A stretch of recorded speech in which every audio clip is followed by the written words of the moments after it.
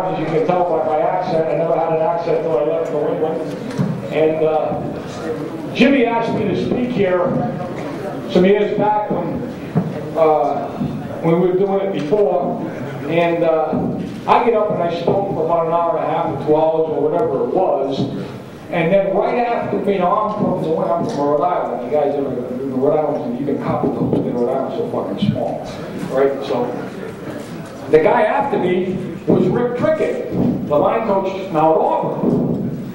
Now Rick's from the Deep South. Mike Berry, who's the line coach at USC, was sitting out there, and he said, you know, for 4 hours I didn't understand a single fucking word you guys were talking about between you and Trickett, and I was sitting there and I didn't understand shit for 4 hours. So if sometimes we say something you don't understand because of the accent or something, just get the guy on the side and ask him what he's talking about a little bit. Okay, the next guy here, Howard Mudd. Howard, former player in the league. Okay, one of the few former players that can coach. Okay, he is an All-Pro. He was an All-Pro guy for the San Francisco 49ers, whoever else he played for. Was a player in the league for a number of years. He's been a coach in this league for 24 years as a line coach in the National Football League. Now this is a treat. He is one of the original Mushrooms, the founder of the Mushroom Society. He is like the grandfather. I'm like a stepchild. Jimmy's kind of in the middle, and Howard and Hannah are like the grandfathers of this stuff, I think. So, without further bullshit, this is Howard Mudd, who's the line coach from the Seattle Seahawks.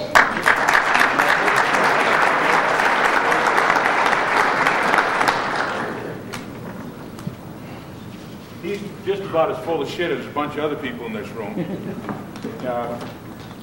I'm not going to use that thing. And I was sitting over there, and when Mike was talking, and I can't emphasize enough what he emphasized, which is fundamentals. There aren't any goddamn secrets to this thing.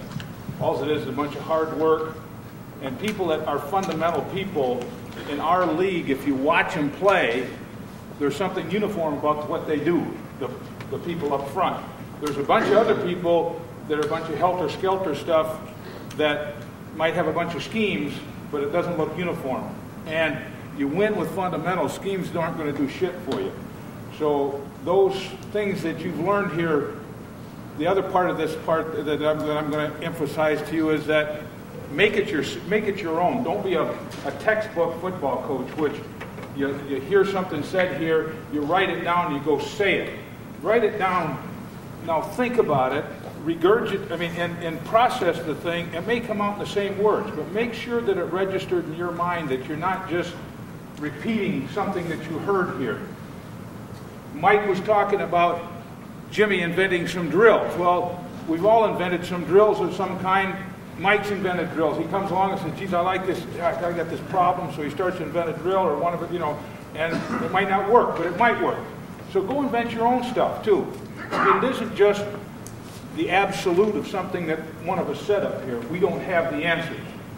I just know some stuff that works and some shit that don't work, and sometimes it does, sometimes it doesn't. And the last thing I'm going to tell you is that it's for me, it's very flattering to be here, and it's very impressive that this many people will assemble themselves to learn and become better. And that's very impressive, and I think I'm very flattered to be part of this. There's a lot of different ways to do things. I happen to be a drop step guy.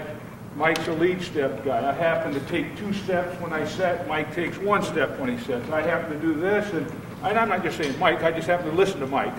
Mac does something some way. I do something some way. There's a lot of things that you can learn here. Pick something out that you like. There isn't any magic way to do it. The most important thing is uniformity. Keep repeating the same thing over and over and over again. And when you get tired of doing it, do it one more time just to make goddamn sure that you're not doing it wrong. And I can't emphasize that enough. Okay, what I'm about is talking about the inside zone play. Okay? And basically what I'm going to do is I'm going to I'm going to do this a couple, I got lots of notes. I got shit, everything I know. I wrote it down this morning. It took me 2 hours to write 1 page, and I'm going to sit on my ass to not delay the battery, because I'm going to put this stuff down here. Let's see now, there's something else I was looking for up here. You got it. Right there. I got it. Fine. First thing I'm going to do is I'm going to just give you a basic idea of what my concept or my idea of the zone play is in an outline form. I'm going to show you the play. Then I'm going to come back and show you the techniques that go along with it. I might say, well, there's a jump cut, there's an overlap, there's a drop step, there's a cutoff, that was a shitty cutoff, blah, blah, blah, blah, blah, as we go through the film. But I'll come back and get it. Don't worry about that. I'll come back and get it. Is Coach Metter still here? No, okay, he's not here, so I can't. Okay.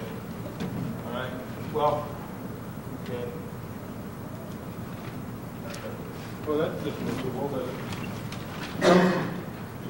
Very good. Everything I know is kind of on that page.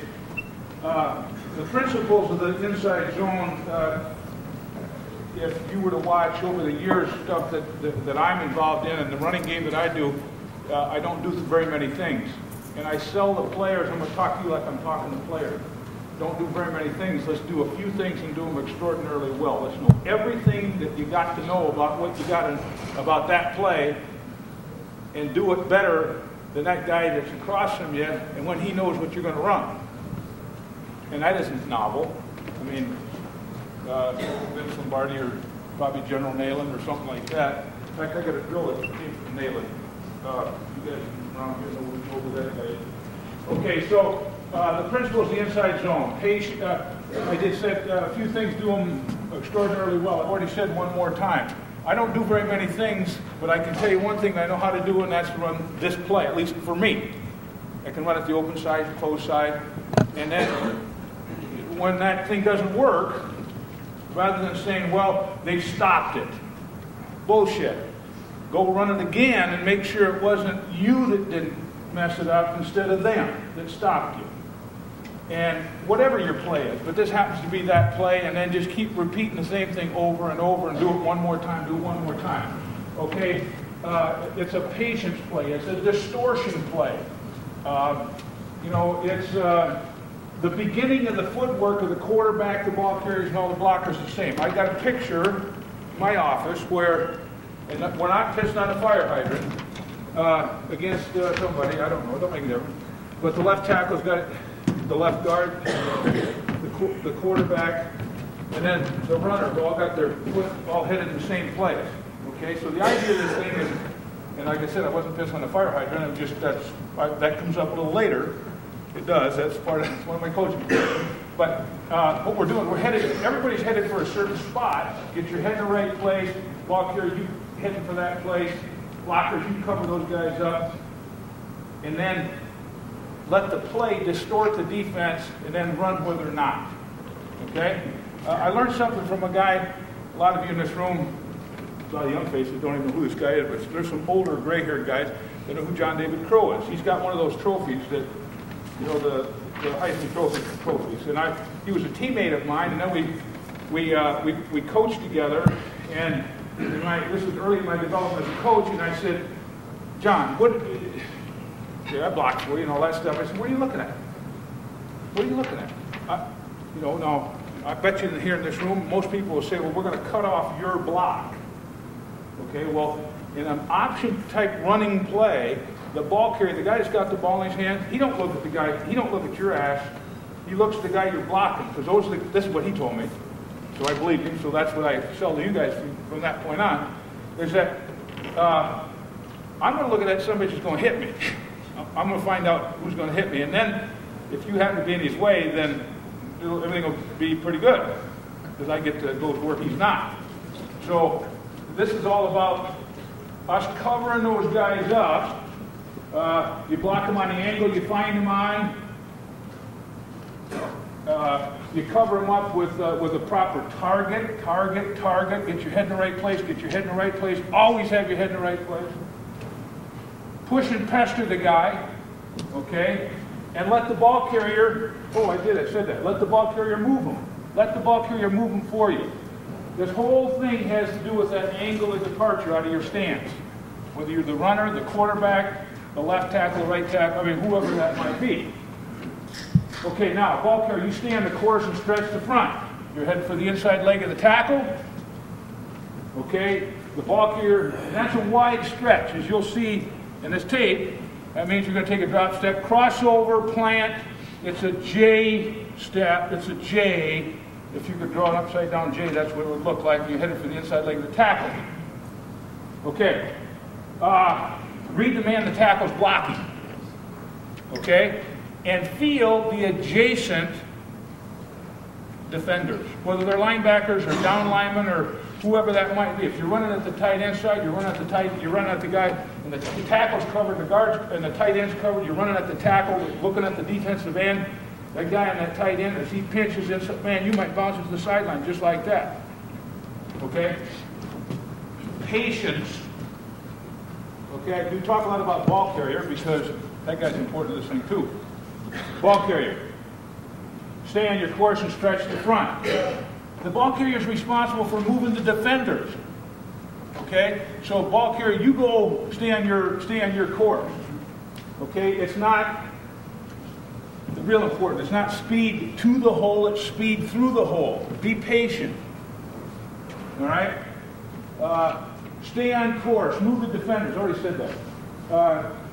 Keep these guys blocked by staying on course and make the decision at the heels of the defender. Now, does that sound familiar? Might do. So if we say it twice, maybe 2 and 2 equals a good thought. You guys don't have any fucking sense of humor at all. Maybe I'm not funny. Okay. This part right here, if you can, for the ball carrier, this guy right here is not speed to the hole, speed through the hole, and this one right here, this red stuff here is real important, obviously, because I made it red. I didn't run out of blue ink. The best cut is no cut. Actually, number 3, it should be number 1. I forgot. So number 3 is really number 1. Patience to the hole. If you're running up here like this, you're not running full speed, you got something left, you see a crack, burst, go through it. Don't mess around, don't look for big things. The guy that's an old friend of mine that happens to be dead now, his name is Andy McDonald, he coached at Michigan State, and I worked with him in Seattle the first time I was there, and he always told the ball carriers, think of first downs, not touchdowns. Make downs first, don't make touchdowns. Think of first downs, not touchdowns. Okay, so simply decide there's a crack, there's a soft spot, boom, run through it. Okay, slow down. You're running under control anyway.